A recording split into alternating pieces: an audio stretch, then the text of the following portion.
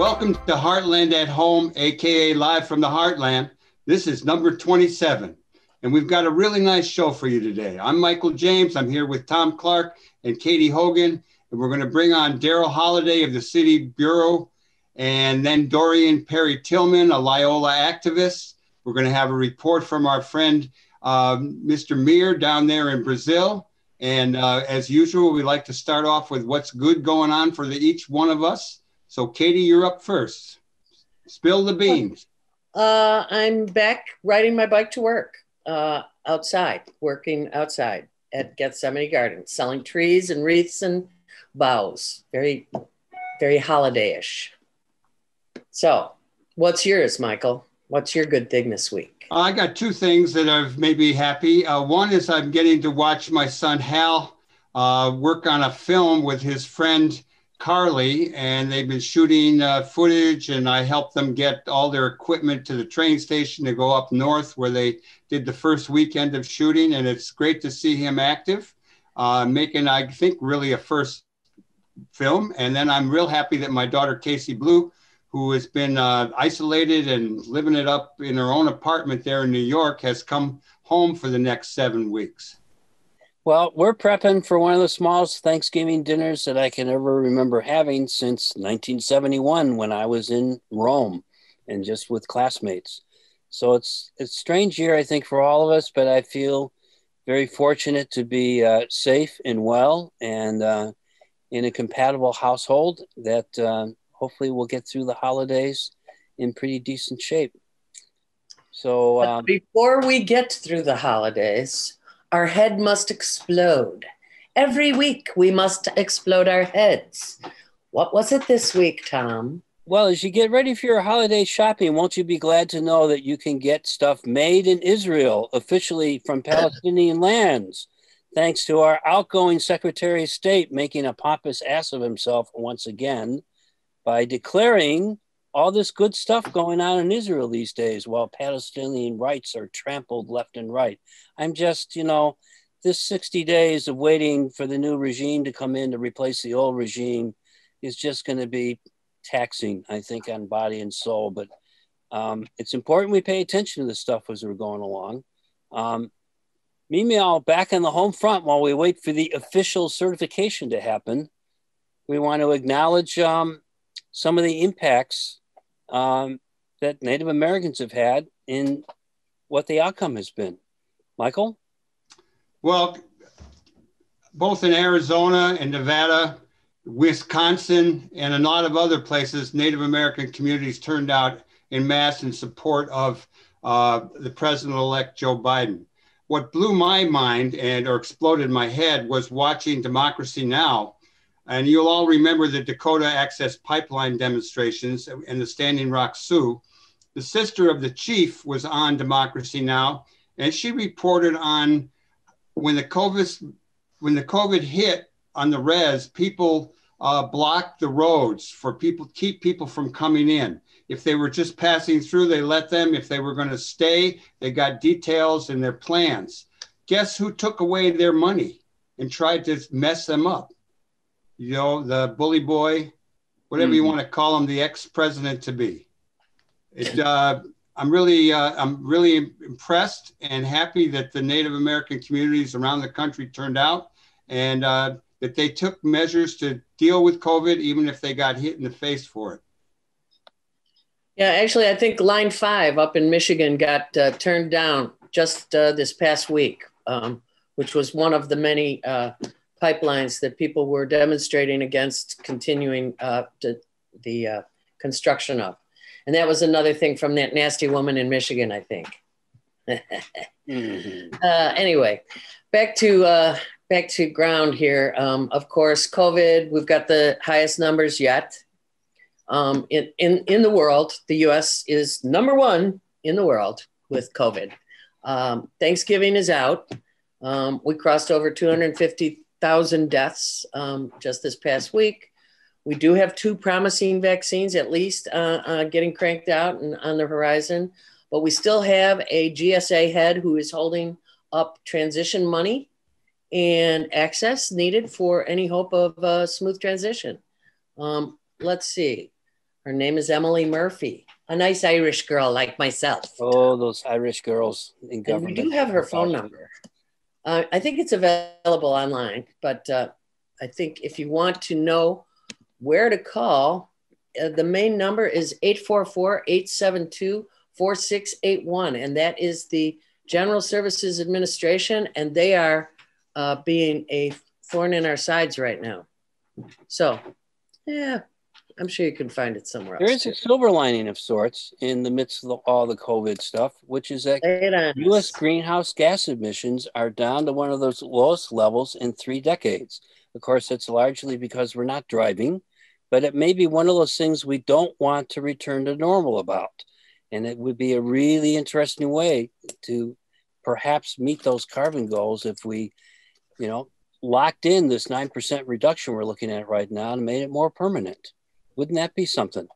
I think that's very, very interesting that actually COVID is keeping us on track for the Paris Accords when, who pulled us out and then gave us the biggest COVID in the world.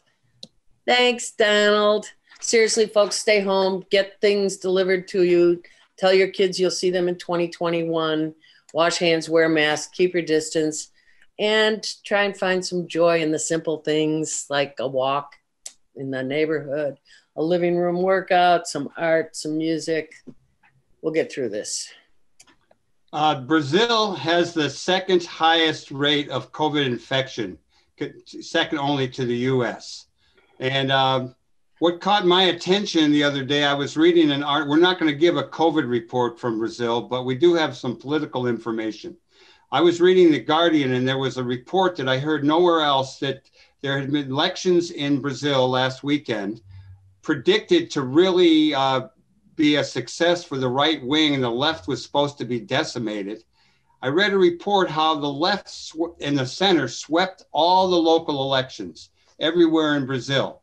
And we have a friend down there, Brian Meir, who is an expat and has been down there and has interviewed Lula. He's a real active journalist. Kate, you know him better than I do. Tell us a little bit about Brian. Well, just briefly, Brian is the eldest son of Rob Meir, who many people remember was the Economic Development Commissioner under Harold Washington, a guy who really loved the city and helped steer the ship of this particular state, the Chicago state, away from government for the 1%. They were attempting to do a lot of things differently, and who knows? Had Washington lived, we might have been looking at very different neighborhoods at this point. But anyway, he trained his son well. His son went down to Brazil some years ago now, which is why we call him an expat. He's got a family down in Sao Paulo, and he's multilingual. Yay, bri. I remember him when he was a kid. So we got a hold of Brian, and we said, how about a couple of minutes on the elections?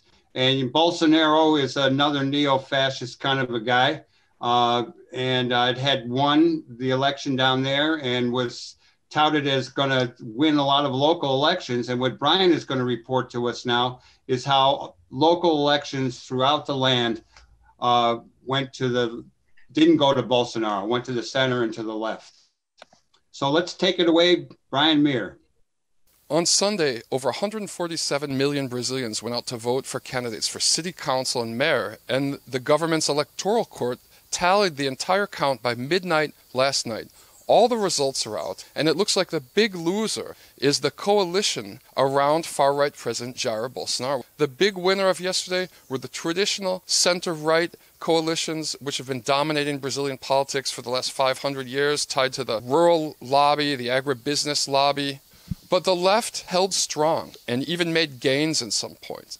The Brazilian left has never controlled anywhere near a majority of local governments in Brazil.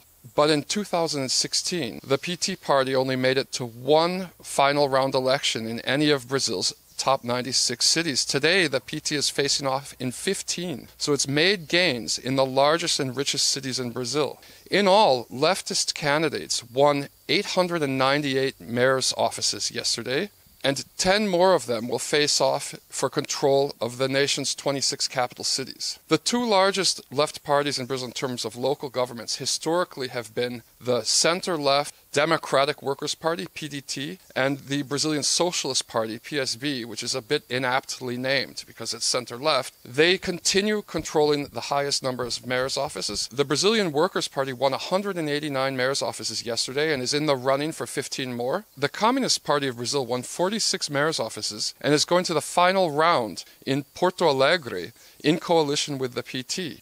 And the tiny Socialism and Liberty Party, PSOL, which has a long history of punching above its weight, doubled its number of mayor's offices from 2 to 5, but has made the final round in the São Paulo election. So in all, it was a big loss for Bolsonaro, big gains for the center-right, and moderate gains for the Brazilian left parties in this year's municipal elections.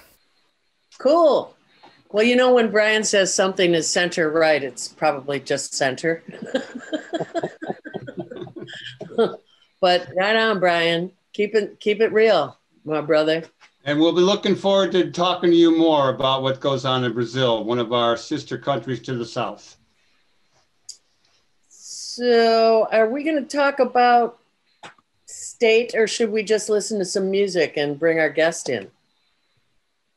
Well, since you teased us with the state, let's just say that the cannabis licenses have been delayed again to the spring amidst a flurry of lawsuits, as predicted recently by our guest and our state rep, Kelly Cassidy. There are more indictments in Speaker Madigan's comment bribery scandal on the way, and the then president of the City Club charged with funneling bribes from former Exelon CEO to lobbyists seeking favorable treatment on rates and nuke plant subsidies from the speaker. There's more. I'm sure we'll keep reporting on it too. The exploits of the speaker are really on the front page every day and an ongoing story through the holidays. It, I think, is really why there is not a veto session to clean up some legislative initiatives. Yes, COVID affected that as well, but the speaker is in a lot of trouble and the state is hurting as a result. So it's a story that's worth watching, but we have to watch about how much we enjoy this or really suffer from it. We're going to take a musical break, and I'd like to just share a little information. We're going to hear from Jimmy Johnson doing Every Day of Your Life. He's going to sing it with Tiffany Monique, and it's from our friends at Delmark Records. Jimmy Johnson is a blues man and R&B.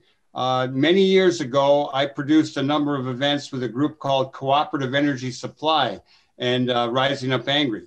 And Jimmy Johnson was one of the people we got to come do the dance. And our good pal, Katie and I, good pal, Mike McGraw of the Piranha Brothers, now living in Hawaii, was the band that backed him up. So we're going to hear from him now. Take it away, Jimmy Johnson, Every Day of Your Life.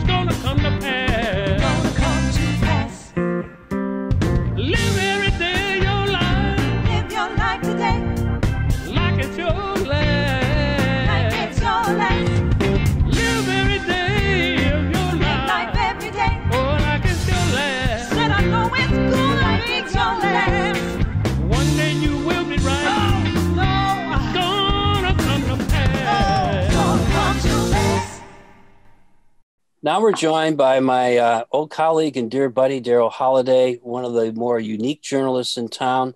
I first met Daryl when he was covering the crime and mayhem beat at DNA Info, which has been replaced by the nonprofit Block Club News, one of the more important local news outlets.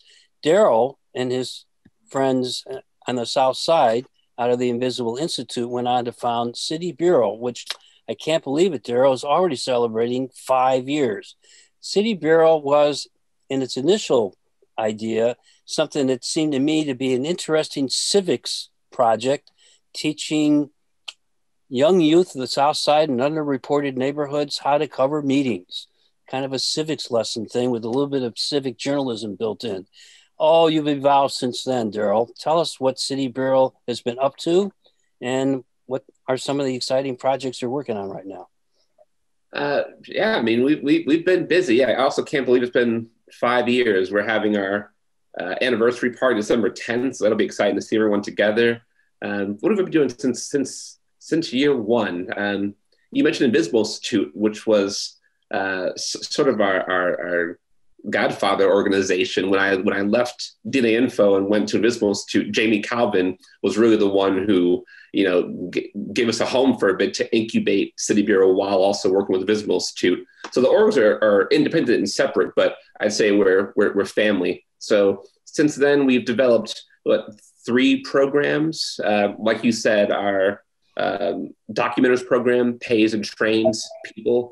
At this point, there's 2,200 or so people who have accounts on our app and go to public meetings, the city council, the police board, all the various advisory councils, subcommittees, all the way down, and make sure that information is available to the public and transparent. The reporting fellowship brings together emerging and experienced reporters, and they work together, they produce stories. In our public newsroom, our 3rd program is a monthly online series of workshops. So yeah, we're focused on civic engagement, journalism, bringing many, many more people into the journalism industry who are creating, distributing, accurate information together.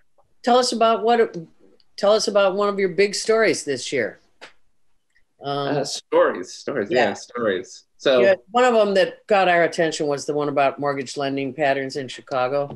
Yeah, I think that was definitely one of our biggest ones lately. We worked with WBEZ to dig into bank lending in Chicago, and so that reporting happened in our editorial program, which I do not run, so I'm not going to presume to have all of the nitty-gritty details. But the results have been really interesting and really amazing, and we've seen lots of work from organizers, activists in the city.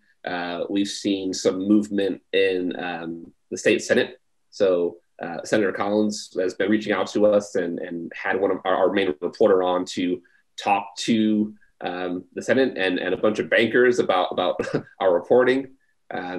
Yeah, there's been a lot of movement since then. So that was a series of stories featuring folks who live on the South and West Sides, folks who have experience in the banking industry itself. We're able to bring that to the reporting, and yeah, we're proud of that work. So growing nonprofit news networks in Chicago, covering neighborhoods like downtown papers never have. So that was seemingly led by the Chicago Reporter, Block Club News, Southside Weekly, The Tribe. The Reader is now moving more in that direction.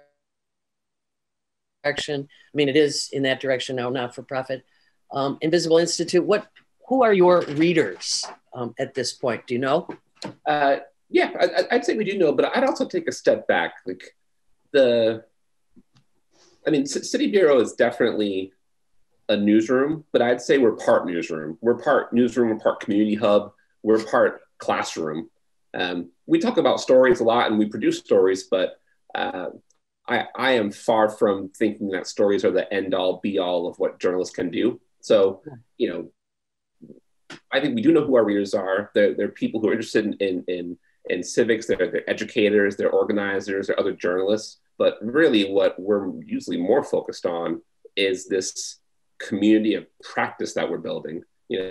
How are we equipping people to be news gatherers, not just journalists, but, you know, mothers, students, sons, daughters, how are they involved in the news gathering process beyond just the creation of like pumping out stories?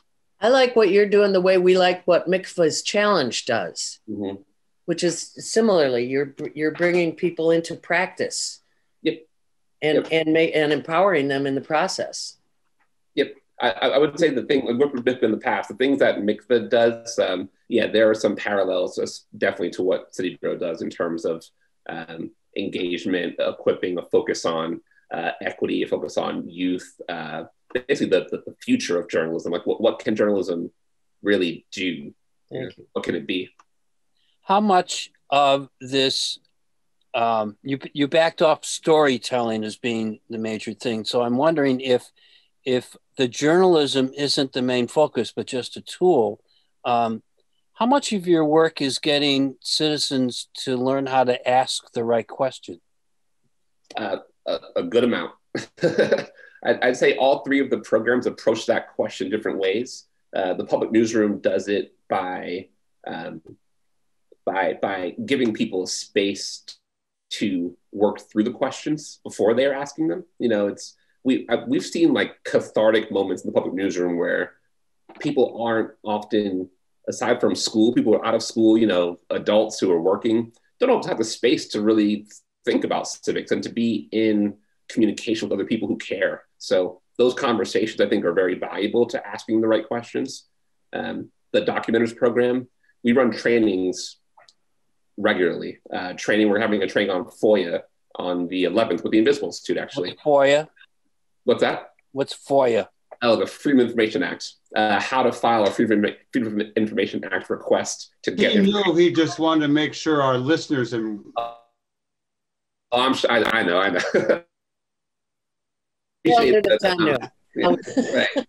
So, you know, that's one of the ways in which I think we're equipping people and preparing them to be able to ask the questions. In the fellowship is where really folks are literally asking hard questions of people in power, people in charge, of folks who are making change in the city. Did the activism of this year come to you, bring benefits to your group in the way of, donations, frankly, and higher level of participation? Let me think about that. I think the activism, the uprising, the organizing that are happening, I would say like live on their own and touch so many different parts of all of our lives. I'm not sure I can correlate it to donations, but I do think it's raised level of awareness, probably nationwide, and that might correlate to donations in some way. As far as membership goes, or just the participation, I'd say there's a similar correlation there, where the more folks are aware of these pressing issues around equity and disinvestment and who is marginalized and why and resources, that's where City Bureau, that's where we live. So once they're ready to begin asking those questions, or if I want to ask different questions, we're saying we're here to talk about how that relates to our information ecosystem. You know, all of these big policy points, all of these big organizing points, all relate to information and how we do it, how we create it, how we distribute it. So City Bureau is here as a place for anyone to come in who's interested in learning more about how to build resilience in the information ecosystem. Let's talk a little bit about distribution. When I was growing up, media was 2 or 3 newspapers coming to home and watching the TV news or listening to the radio. Surveys show that people still get the majority of their news from TV, although I don't see much there, depending on what channel you're watching. What tools are you using, what platforms to get your news or your stories out? Is social media more important than the broadcast channel, for instance? Do you use print? How do you get your stories and your news and information out? Right. I mean, City Bureau is lucky to be nimble. When we started off with the fellowship, we've never had a paper, we've never had a radio station, we've never had a TV station, but we worked with all of those folks. So when we were creating stories, we still do this, when we create stories, we're looking at early on at not just who wants this content or like who could benefit from it, but who is it for? Like, who is journalism for? And so if we wrote a story about folks in Austin, we'd go to Austin Weekly News, because they have a paper. So we don't have to have a paper in order to find the right outlet to get the information out. So that's a big part of how City Bureau navigates. If it's a story that would do best on broadcast, we might talk to Univision or we might talk to Can TV. If it's a story that will do better in a particular area, we find out who is already speaking to that community. Let's work with them. And social media. Yeah, we use social media. We've been digging more into Instagram. Follow us on Instagram. We've got our Facebook. We've got a Facebook group. We built out Documents.org, which is a management tool for the Documenters program, but it's also a platform. All Documenters content is free for anyone to use on Documents.org. So it is also a publishing tool. So I think we're creative about how we approach distribution and are not too eager to be bound to anyone. Can you tell us what the next tool like TikTok or WeChat might be that us elders don't know about yet?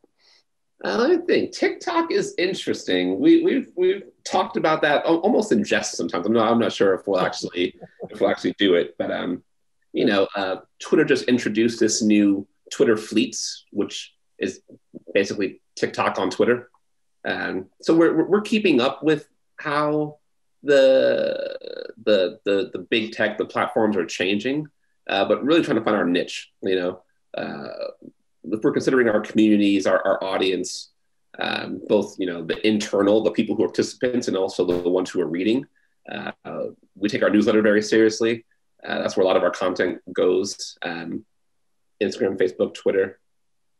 Yeah, I think we're really thinking around how do we build our existing audiences before we start drifting off into like TikTok or WeChat or a text messaging platform, for example. Daryl Holiday, if you got a call from President-elect Mr. Biden, what are the three most important things that you think he should do or watch out for? Whew. I mean, that's a hard one. We are in a only three, Daryl. Only three. I mean, we're in a confluence of so many crises right now. Systemic racism, a deteriorating environment, ecosystem, economic collapse, a pandemic. I mean, those are four right there, right? That intersect. Like this is a complex problem to be able. It's basically four different complex problems. So yeah, I think those would be the buckets I would start with. And then I want to begin thinking more around how do you connect policy to the ground level. I think the opposite tends to be true. Policy gets made in a vacuum by a select few, and then we hear about it. Documents do it all the time. Documents are going to these meetings, and it's like, where did this come from? What are the origins of this decision? So making sure that anything we do is tied to the engagement of the public in these decisions to begin with. Daryl, are there any upcoming events you'd like to share, or any give us some information how people can plug in and find you guys? Sure. I'll start with one. If you are interested in being a documenter or learning more about things like the Freedom of Information Act or how to cover local government, our next training for documenters is December 2nd, and that'll be on FOIA, Freedom of Information Act. Our big 5-year anniversary celebration will be on December 10th. And that's what we're really pushing. We'll see everybody there. You can find all of those on our website, citybureau.org. Thank you, Daryl Holiday from City Bureau, for joining us, giving us some insights on how you're helping prepare journalists of the future, as well as civic leaders, I suspect, along the way. We thought it would be appropriate to listen to an old favorite song of our family. Whenever it comes on, we tend to end up singing around the speaker together. Bound for Freedom. Daryl, we hope we meet you in person next time. I do as well. Thank y'all for having me. I appreciate it. Peace. Looking forward to those days. Let's listen to Pat Humphreys of Emma's Revolution on Bound for Glory.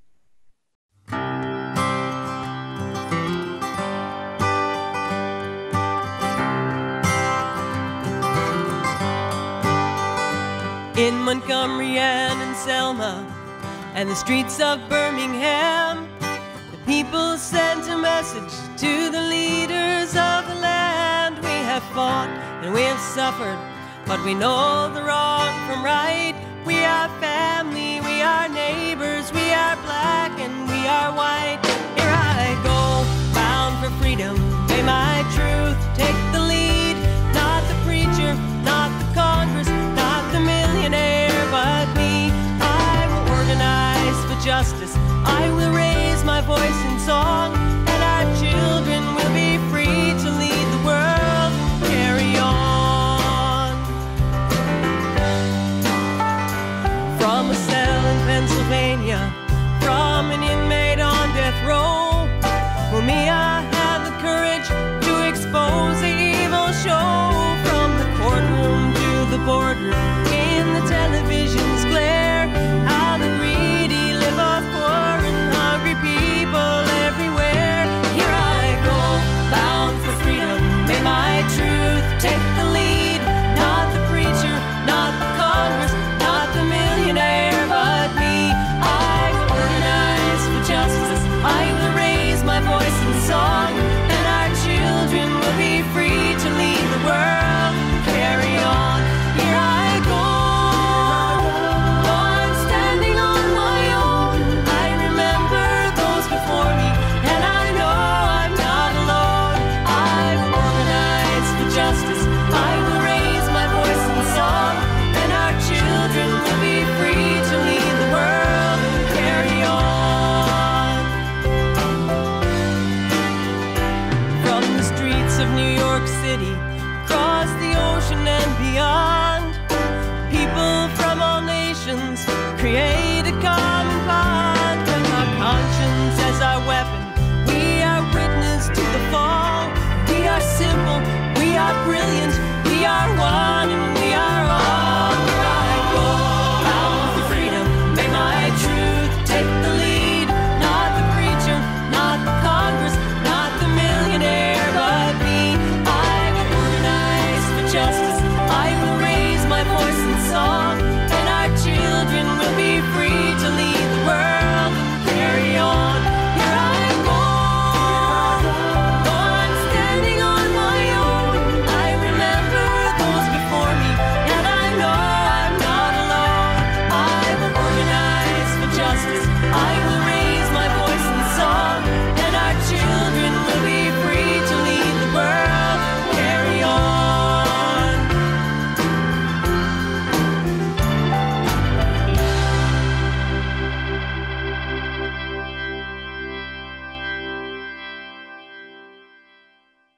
So we are back with Heartland at Home, number 27. And this time we're with Dorian Perry Tillman, who is a Black Lives Matter activist at Loyola University, our home school from this radio station. Dorian, welcome to you to Live from the Heartland. I mean, what used to be Live from the Heartland. Thank you. Thanks for being here. You're a brand new Chicagoan. You've only been here a year? A little over a year? Yep, just a year. Okay. And yet you found yourself sitting on the street in Sheridan Road and Broadway about a couple months ago, and for, God knows, a whole week, 10 days. You guys were out there. Yeah, we protested about 10 days in a row, and then we had a couple other days scattered since. Mm-hmm. How'd that feel? It was a good feeling. Definitely a big sense of community when, you're there with your fellow students and, you're all kind of there fighting for the same cause. It was definitely eye-opening for me. It kind of showed me that, there were a lot of students that cared about the Black Lives Matter movement and just that were like kind of willing to put themselves at risk to protest with us. Why did you decide to do a street blockade? What reaction were you looking for? So the original protest, we actually weren't even planning on going in the street. We were planning on protesting outside just one of the Loyola buildings. And we didn't expect that big of a crowd size because, it was summer kind of, classes hadn't started yet. And most people aren't around campus because the dorms are closed. So we had very low expectations. But when we saw the crowd size, we kind of were all like amped up, and it just happened pretty naturally. We didn't really know what to expect after. I'm going to jump in here, and Katie happened to have been in the streets years ago. And I just like her to share that with our listeners and share it with you so that you see a little bit of historical perspective about the role of Sheridan Road in demonstrations for justice and a better world. Well, Dorian, we shared it briefly, but in 1970, and I think the first time was maybe in 69 during the moratorium stuff, Mundelein students took to Sheridan Road right there near where the skyscraper is, what we used to call the skyscraper. Do you still call it that? Mundelein Center? Call it Mundelein now. Yeah. Okay. I love it. Anyway, we all went out, and it was all women's Catholic college, so it was a little eye raising for folks to be stopped in traffic by these nice, polite little Catholic girls who were handing flyers out to the ticked off drivers, who then sort of had to decide, oh, is this worth my being stopped to talk about the war, to think about the war? So when I saw that you all were doing it on to the next level, which was really sitting down in the street and stopping the traffic, I was like, yes. Yes. So what was it you were trying to do in that moment? And what reaction did you get from Loyola, or for that matter, the Loyola neighborhood? So we, at the beginning of our protest, our goal was to get our school to recognize the Black Lives Matter movement, because we had heard from like other professors and other administrators that President Joanne Rooney had no interest in talking about the Black Lives Matter movement, which was just kind of disheartening for a lot of us, considering Loyola, prides itself on being for social justice and, being a Jesuit institution. So our goal was to get people to, kind of recognize that, hey, Loyola might not be saying anything, but we are, and we're gonna, inconvenience other people until they do. And our initial reaction from the school was just kind of silence. They didn't really say anything about it. It kind of took us getting arrested for them to start to make statements. They kind of realized that we weren't going anywhere for a while, but yeah, they really didn't want to kind of acknowledge us.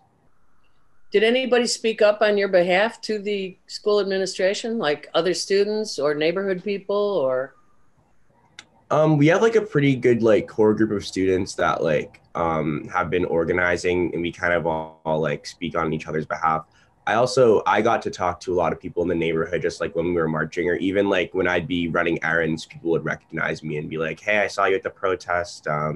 It was really great, seeing that in the neighborhood. They'd talk about how they lived in Rogers Park and haven't really seen too many protests and things like that. So, I mean, the overall community seemed very appreciative, which I liked. We've been living in this COVID pandemic, which has certainly changed college life. In fact, the Loyola basketball team has been shut down because of rampant COVID infection. I don't know what Sister Jean's going to do this winter, but how has this affected what you expected going off from Boston to Chicago to go to college? Yeah. So you could go online. It definitely wasn't anything that I expected. I was supposed to be living in dorms this year, but I instead got an apartment off campus, which I definitely like the apartment living better than dorm living. But I'm a social butterfly. I like to be, out and about all the time. So, kind of staying at home and trying to stay safe has definitely been a challenge for me. also in terms of like protesting, it's kind of scary protesting in a pandemic because, you know, you put yourself at that added risk of getting sick.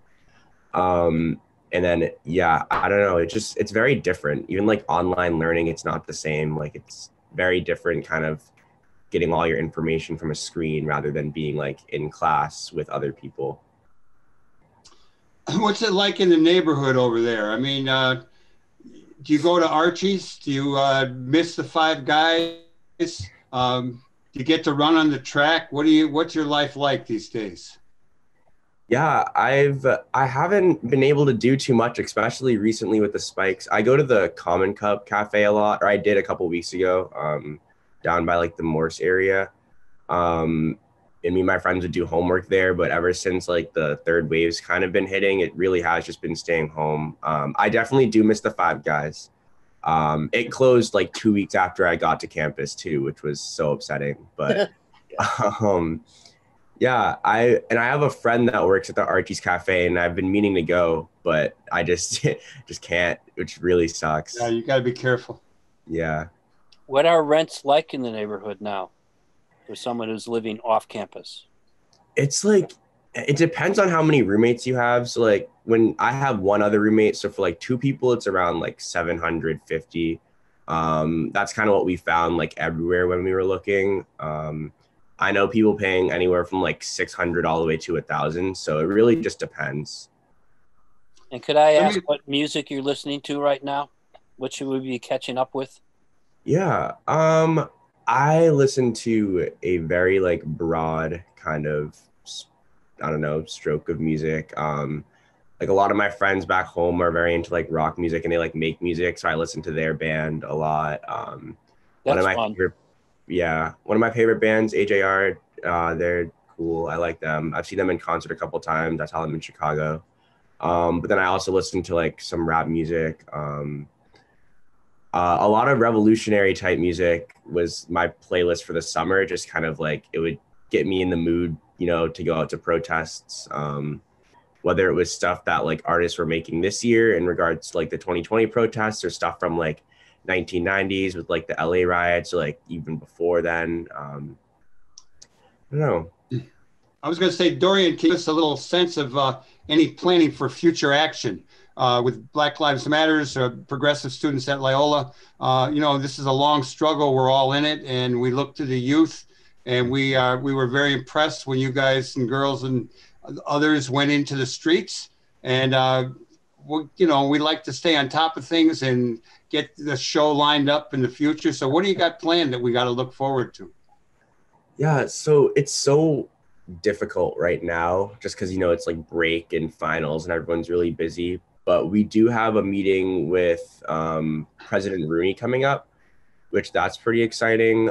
We met with her a couple weeks ago, like the organizers and other Black student leaders at our school. And that meeting was honestly just very disappointing. So I'm hoping that she's taken the time to kind of like educate herself and, you know, get more familiar with everything that we're working for. Hold your feet to the fire, Dorian.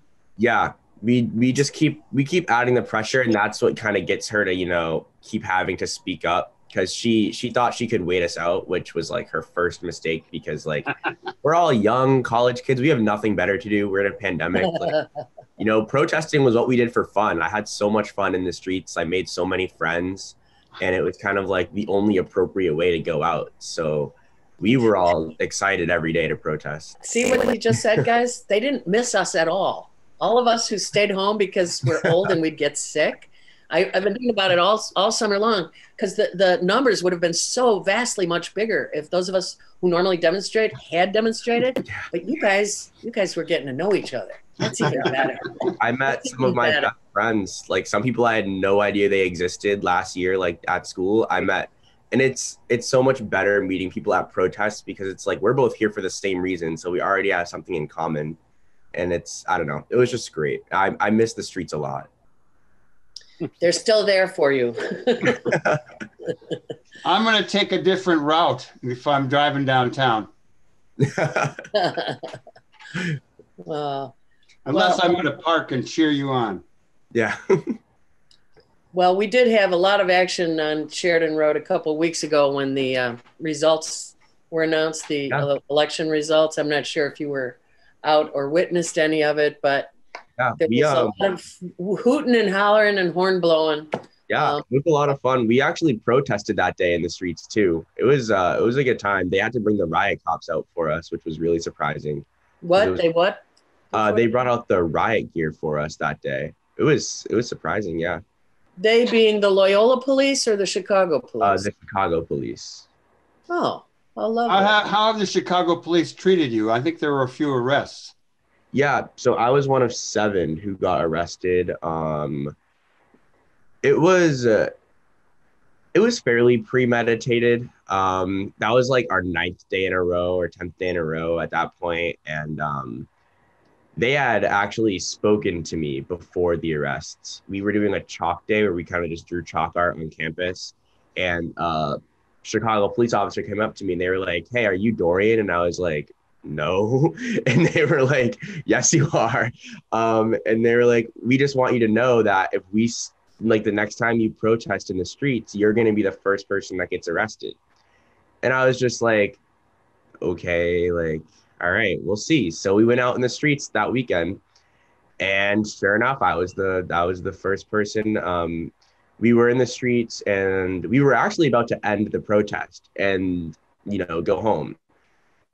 And I was kind of saying the final remarks as I do every day, and they started instigating stuff with us. So then we were like, okay, well, now we're not going to go home because you're causing issues, etc. So they bring out the paddy wagon, and we kind of are just standing there, and they just kind of bursted through our line of people, and all of the CPD officers started chanting my name, which was really weird, and it felt kind of like dystopian in a way. They just kept saying Dorian, Dorian, Dorian, Dorian. That's so weird. It was weird. So I just kind of like blacked out, and I was like, what is going on? My friend wrapped his arms around me, and they kind of like shoved him to the ground and beat him with like the baton. So he has like some injuries and got like a concussion.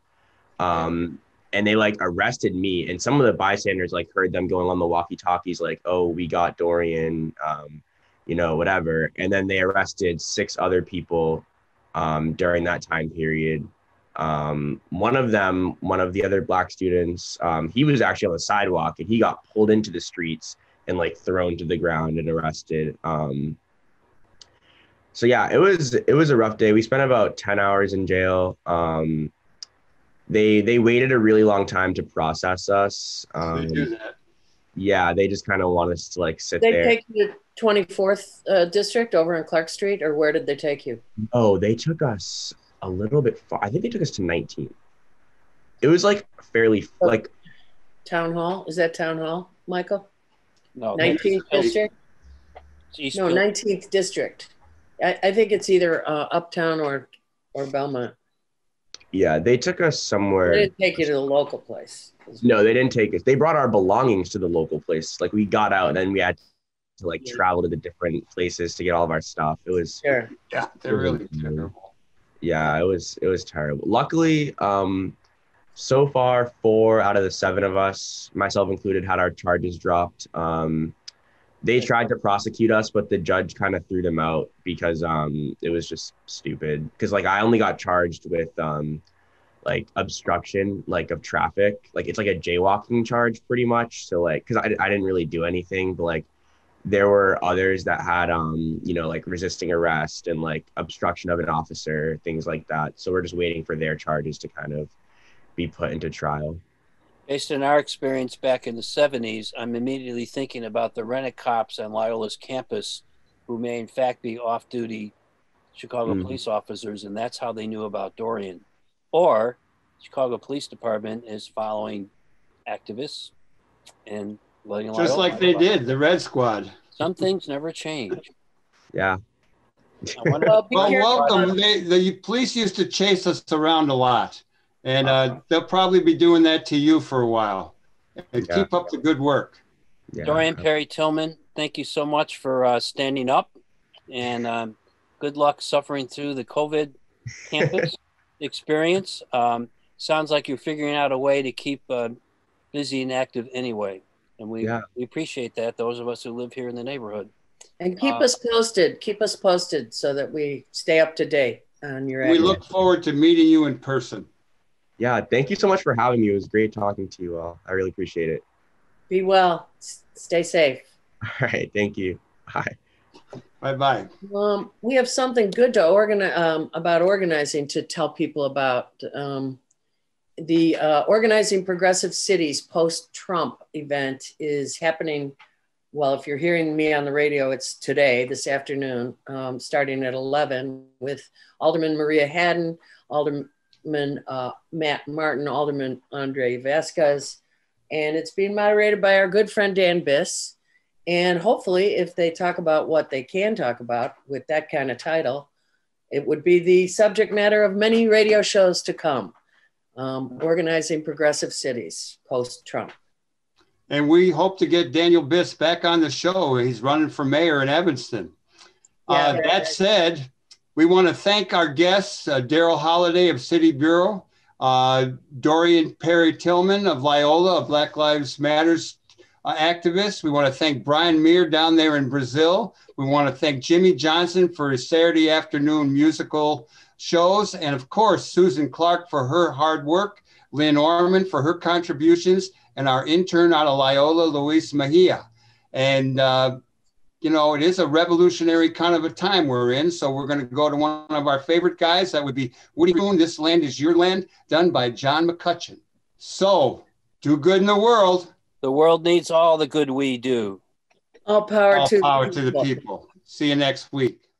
As I was walking that ribbon of highway, I saw above me that endless skyway. I saw below me that golden valley. This land was made for you and me.